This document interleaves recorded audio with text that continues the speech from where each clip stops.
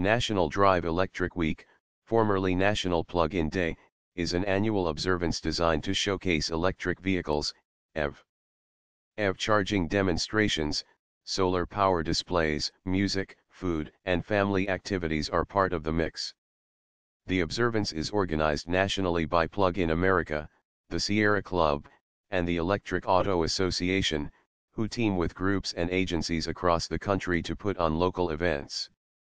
Speakers include elected officials, academics and researchers, utility officials, renewable energy experts, environmental leaders, and longtime EV drivers.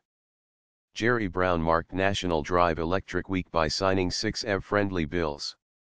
National Drive Electric Week has been linked to increased plug-in vehicle sales, which have jumped by as much as 23% the month after the event in every year it has been held.